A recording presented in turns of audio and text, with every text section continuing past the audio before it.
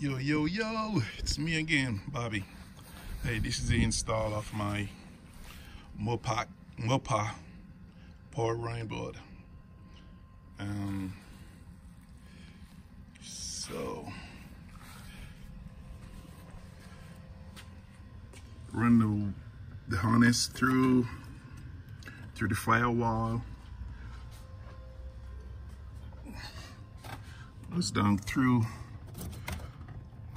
the wheel cover, and then I have this wire. That's my last connection that I have to remove the fuse box and insert that into the fuse box. So I'm going good. It's about 2 hours basically to get everything figured out. You remove this wheel cover right here. You get access to the granite, so you snake your wire through. That's the easiest way. You don't have to, but you could. And then the modules goes up in there. So everything fits. So that's the module right here, if you can see. Right here, that's the wiring. And then this is the ground. And then basically that's it. So that's the little walkthrough of my installation. I cannot really film the installation because I'm by myself. So basically, it's not that hard.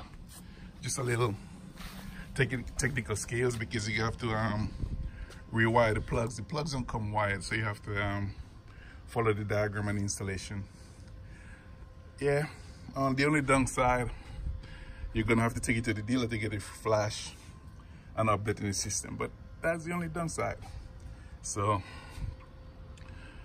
after I have it flash from the dealer, I would see how it works. But this is just a basic walkthrough. It's not really an installation guide, but it's not difficult if you could follow basic diagrams. So this is the 2019 Ram 1500 Laramie Sports. Yep, and I'm Bobby Steele. Okay, so this is the passenger side already installed, you know, and I'm doing it by myself. So basically it could be a one-man job. I'm doing it in my driveway, so not even on a jack stand. So simple. Yeah, the thing I like, you don't go to the ODB port, so you don't slave in, so that's a good thing. That's what I like about it.